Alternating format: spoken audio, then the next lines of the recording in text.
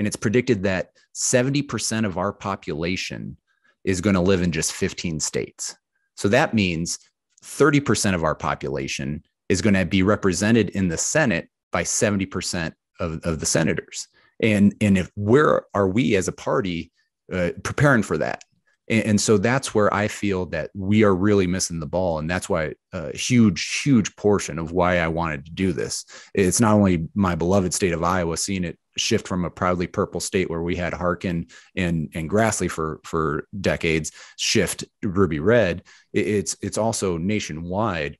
I want to make sure that everything that we're fighting for, healthcare, climate change, our economy, so many things that what we're passionate about, we're not going to get them done unless we start improving better in the rural vote.